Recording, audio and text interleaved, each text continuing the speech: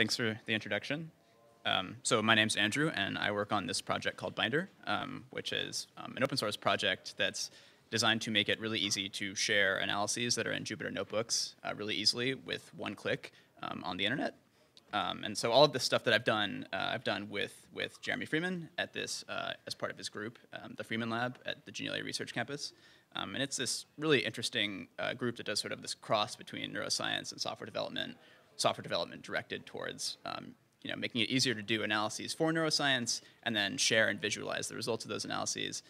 And so having those goals makes it really cool because then we have this really dynamic group with researchers and software developers and some designers, and we get to work on all sorts of cool software projects. And I'm not going to go into too much detail about the other software projects, but only insofar as they kind of motivate Binder. So these three projects are all sort of firmly in the scientific Python space. The one on the far left is called Thunder, and the one on the far right is called Bolt. And they both are designed to make it easier to do distributed analysis of ND arrays in a way that's kind of invisible to a user, so that a user doesn't really have to know about something like Spark or other distributed analysis engines. And then the one in the center is called Lightning, which is a visualization. It's just like a really sleek visualization library that's designed to work with multiple languages. But the one thing these all have in common that really is important to me is that they're all sort of built from the ground up to be used in some kind of an interactive document, like a Jupyter Notebook. And they also all have lots of documentation that would just be much better if it were interactive. So that was at least the original idea when it wasn't interactive, and we were thinking about kind of ways to achieve that. And just as a brief interlude, a lot of the stuff I'm going to talk about uses this technology called Docker. And if you aren't familiar with Docker, you could basically just think of it as just a way of producing little reproducible environments, little kind of like file system snapshots that you then can spin up really quickly in a way that's more lightweight than creating a VM.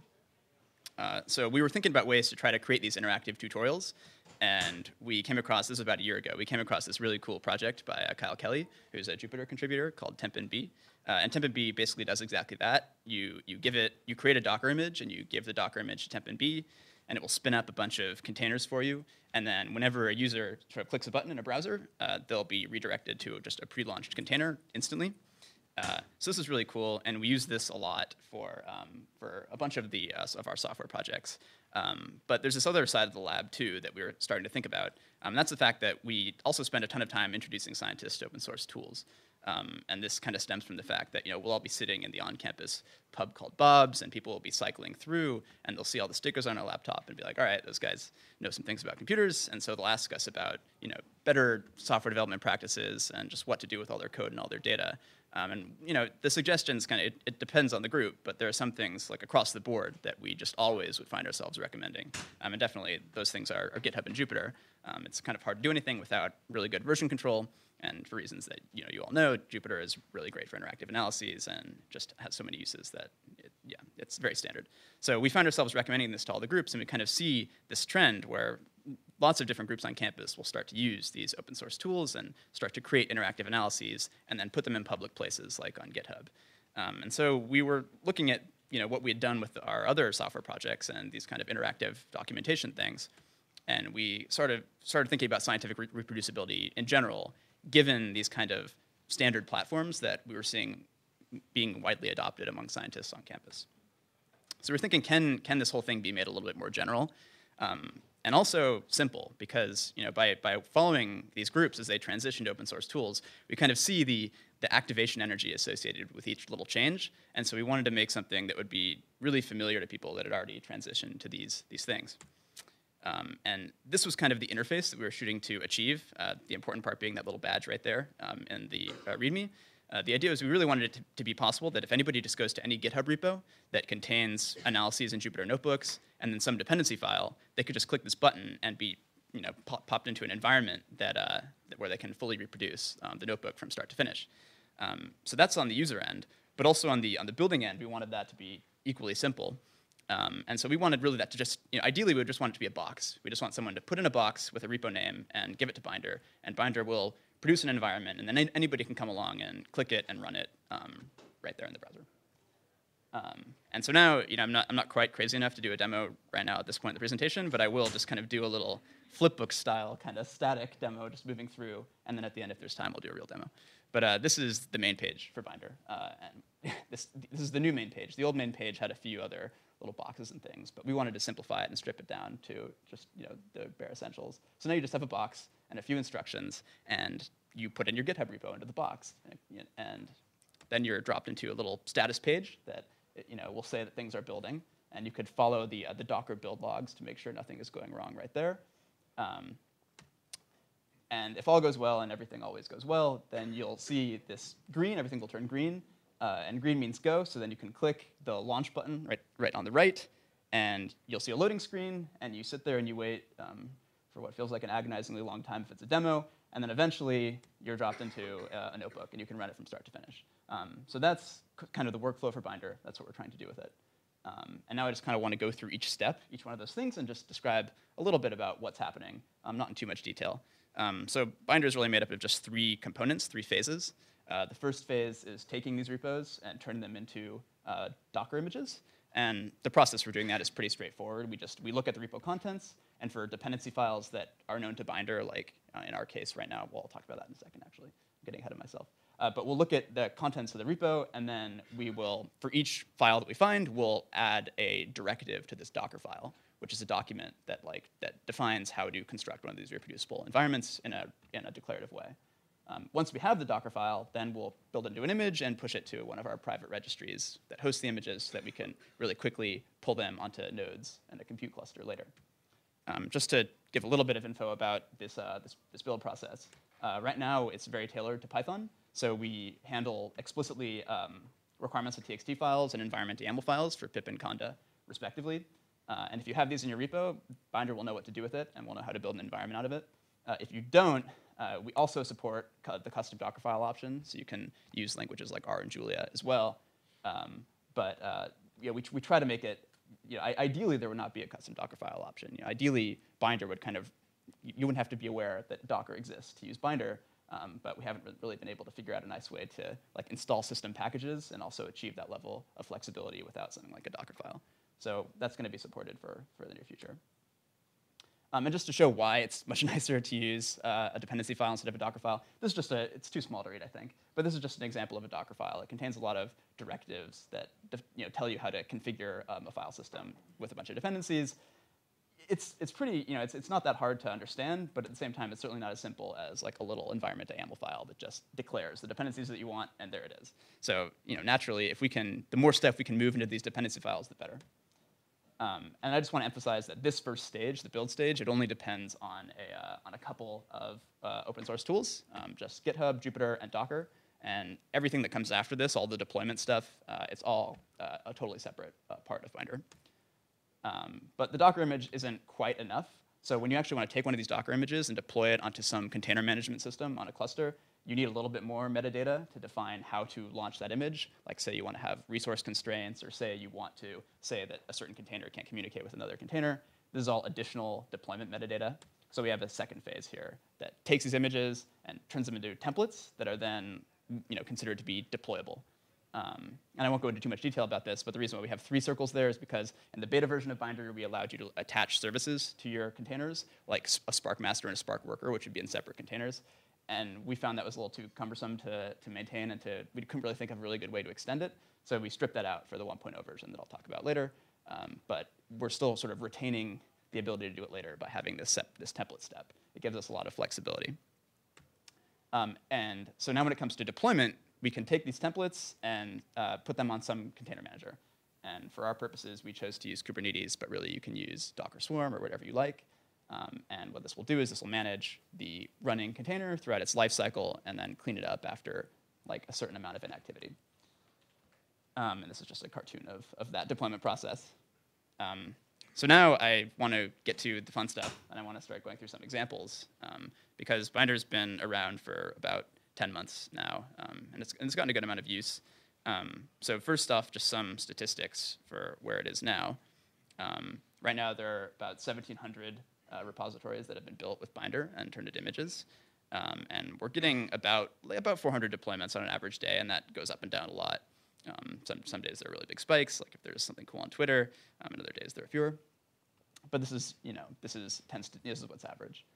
And then we're collecting a lot of data because people have built lots of binders. This is really old. This is back when we only had about 300 binders built. But it's kind of cool. I just wanted to show what kind of analyses you could potentially do on the data that we can collect. We could see just what kind of common packages people install or what requirements files, or sorry, dependency files people are interested in.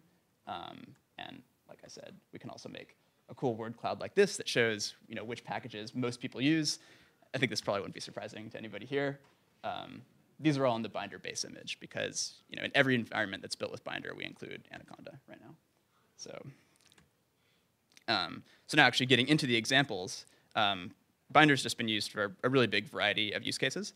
I think so. The first one that we really wanted to target was publishing, so reproducible analyses that go alongside academic publications. And so this was a binder that was built alongside a postdoc, a joint postdoc between Jeremy and Karl Svoboda at Janelia named Nick Safroniev, and he released a paper in eLife about about neuroscience in the mouse cortex. And alongside of it, he took all of his analyses and he put them all into Jupyter notebooks. He organized them really nicely and has two different notebooks, one where he takes his raw data and converts it into data frames, and then another where he takes those data frames and turns them into figures, and then built a binder out of it and put a badge right here and then announced this alongside of the paper.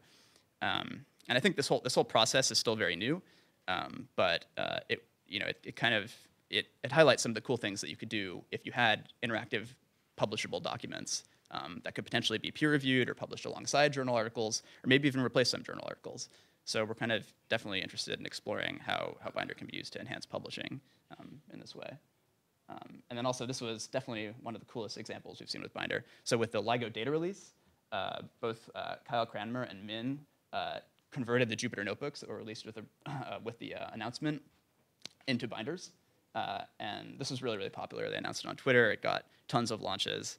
It was really fun to play with. I think that this also brings up an interesting point, which is that most people that launch the LIGO binder are not going to know much about high-energy physics, and so they're not really going to be able to manipulate the data in any meaningful way. Like I would change the color of some figures and stuff. But the point is, at what point would this be considered useful? Well, if one or two people can get into a binder and actually extract some useful information by tweaking parameters, then I would say that that's successful. So that's the important part. And this is another really cool example that I like a lot.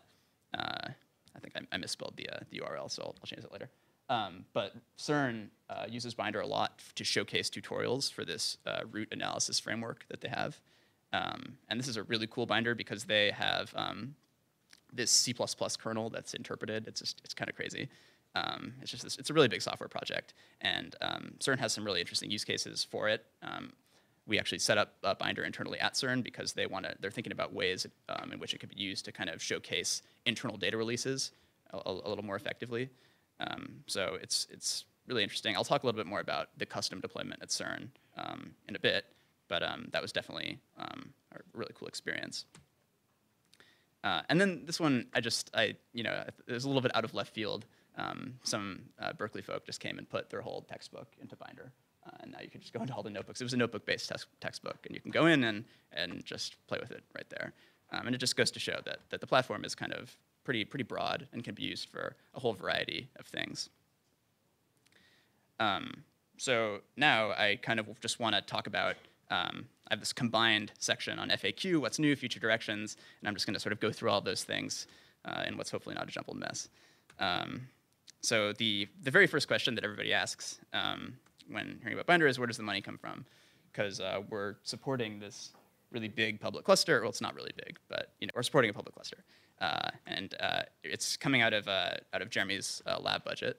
Janelia happens to be a really cool place in that they give their lab heads just lots of flexibility on what they could do with their resources, and this was considered to be a worthy cause for that. So Binder is maintained as a public service or as a public utility, but it's a fairly small deployment. So it's available with a certain number of slots, and the slots aren't particularly large, and we sort of try to keep it as available as possible. But it is a small deployment. So then that sort of naturally leads into the question of, can I deploy it myself? What if I have real availability concerns, or I have custom hardware requirements that aren't satisfied by the public cluster? Or I want to use private data? Can I deploy the system myself? And so I want to use that to kind of lead into Binder 1.0.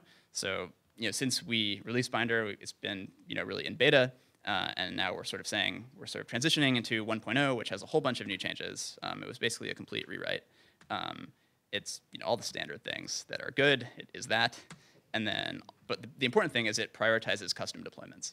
And so I think this is sort of important for the growth of Binder, is that people who really have special requirements up from it can set it up on their own infrastructure or modify it to sort of fit what they need out of it. And so this is something that we really wanted to emphasize, really wanted to put a lot of work into to make it pretty easy and straightforward to set up your own deployment. Also, the one box without any options, that turns out it's really, really important, not just for user experience, but because we don't require any authentication. If people went to a binder and rebuilt your binder with different options, they could break like a binder you'd previously built. So it's not really, when it comes to reproducibility, it's hard to make any guarantees. So now that's far better. Also, if you use a custom Docker file, we give you a variety of base images to choose from now if you want yours to be a little bit lighter, a little bit faster. Lots of UI changes. And a docs page. So the docs page, I have a link right here. I'll post a link to the slides after the talk, but the docs page, oh, yeah, hi. In your custom deployments, do you allow us to use other GitHub, Git-like repositories or custom Git repositories? Right now it's still all GitHub, but part of the rewrite was to make it more extensible to add different sources if you want. So that's definitely something that if you're interested in doing, or anybody's interested in doing, we'd appreciate the contribution. But yeah, so far it's only GitHub. Yeah. So yeah, we have a nice docs page now that goes through just the whole process of, from a user, how do you use Binder, what does Binder do, and then also from a developer, if you want to contribute, what's the best way to do that. And now I just want to talk a little bit about custom deployments. I already said why they're useful for resources, for availability and special hardware. But now I just want to show a little example of what they look like. So part of Binder is we wanted to provide this Binder control module that wraps all the other Binder components. So all those different bits that I showed you in those little cartoon illustrations are all controlled by this one module, Binder control, and it has a little prompt that will ask you which parts of Binder you want to launch and which parts you want to leave and use your own services for. So if you want to bring your own database or bring your own logging stack or bring your own cluster, you can do that. And Binder will selectively start up different parts depending on what you want. So we're trying to make it pretty flexible to use in whatever environment you have. And then another question we just get asked all the time is, what's the best way to access data? And the answer to that is it can be pretty tricky, and there's no really good way to do it, or no ideal way to do it. One good way to do it is to put some just downsampled data into your GitHub repo and just use that for your demos. Another way to do it is if your data is all public, you could just put some of it on S3 and then load that in. But we definitely say if you're going to use the public cluster, don't use any private data or put any private keys into it, just because we're not going to be responsible for any security issues with that. So generally private data or public data only, and if you can use S3 for that. Another thing that is actually starting to take shape now, we've talked about it for a little while, is this collaboration with the DAT data team. So what DAT is, it's a JavaScript-based kind of data syncing system, version controlling and peer-to-peer sharing and data syncing system. And it's really cool. It can be used to generate a hash out of a data set that you can then include in your repository, and that will sort of version control the whole environment and its dependencies. And its data dependencies. And I think the reason why this is valuable is just because you can imagine having a GitHub repo and then modifying the data on S3. Well, if you build a binder out of the GitHub repo, you no longer have something reproducible because you have this unmanaged dependency over there. So the idea is now you can actually bundle the whole hash of the data set that can then be used to sync the whole data set from within the binder. I also think that is really useful for on the deployment side of things, and this is something that I'm currently exploring. Binder has a pretty big limitation right now that if we want to get instant boot of images, you need to preload the image onto the cluster nodes, and when you have 1,700 big images, that becomes kind of painful. So we don't have much elasticity, and can't adjust to demand nicely. So I think that introduces a really cool opportunity of actually pulling in the layers of a Docker image dynamically as they're requested if you have a really big seeder node and a lot of peers with a lot of bandwidth between them. So I'm trying to think of ways to sort of have a more lightweight, more flexible cluster that will also be easier to maintain and cheaper if there's no usage. So I think that would be kind of a really nice way of doing that. And now I just want to say, just kind of wrapping up, that everything is MIT licensed and all open source. We have this chat room here, and that tends to be pretty active. If you have any issues with stuff, just post there and we'll try to fix it. And then also the Binder project GitHub has lots of examples in it and all the source code for all those modules that I talked about. And definitely we welcome contributions, and we'll try to get anybody set up who wants to help out. Right now, there aren't too many contributors on the project, and there's a really big feature list. So if anybody's interested, come talk to me or come jump in on the chat room. And now I want to have a lot of people to thank. I just want to thank Jeremy and the Freeman Lab for a lot of support, all the Jupyter people for lots of ideas and original inspiration, and then HHMI and contributors, web reporters, all the usual suspects. And thank you guys. So, yeah.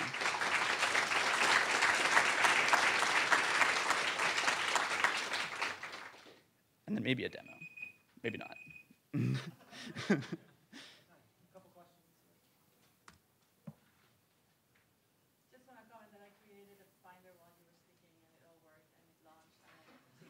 Oh, awesome. I tweeted it out and I added the button. I'm like, oh man. Everything while you were speaking, and it was finished 6 minutes ago. Oh, that's great to hear. That's awesome. Cool. Yeah.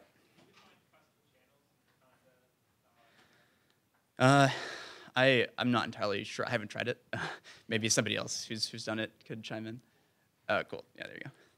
Yeah. Mm-hmm.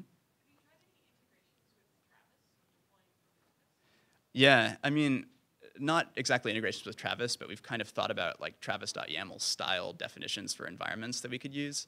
I mean, I know that there's also been a lot of like stuff with GitLab that kind of does similar like auto deployments and like management of Docker images. So I think there's like some new stuff there that we can look into that might simplify some steps, but not yet. No. Anyways. All right. I have a question. Oh yeah. So the user clicks on the binder, Yeah. and they get a new instance of the code every time. Yeah. Is there any persistence, or could you add persistence? Right now, there's no persistence. Everything is transient, and you can save out your notebook and then like upload it somewhere. But there's no binder doesn't include any persistence. But it's definitely like a big requested feature is how can you take these changes and maybe like automatically make a pull request on the original repo or something along those lines, some sort of integration there. But open feature. Yeah. Mm-hmm. I'm wondering, like, so once you build a binder, like, is there an expiration date on it? Or is it based on, like, the last one to access? There's not an expiration date on it, but each node in the cluster it'll automatically it'll remove some old images to free up disk space. So if your image hasn't been accessed for a while, new images will be preloaded and yours might be, removed. But there's no expiration date because the next time somebody accesses it, it'll be loaded back on again. So, yeah. As a follow-up to that, like, have you thought at all about if that happens? So, like, you build a binder and then, I don't know, like, nobody uses it for, like, 2 months, but then someone wants to come review it and they, like, click one binder, but there is, like, a binder that Yeah. they can see a page that says, like, this binder is gone, like, rebuild it. Yeah. Yeah, I definitely think like after a certain period of time, rebuilding would be a really good step. Like automatically doing that so that it'll be fresh next time. We're not doing it right now. Right now, it's still image pulling doesn't take too long. It'll take like 30 seconds to a minute. So it's not going to be like 5 or 10 seconds. It'll take a little while, but it won't be the end of the world for the first people to do it. Yeah. Anyone else? Question?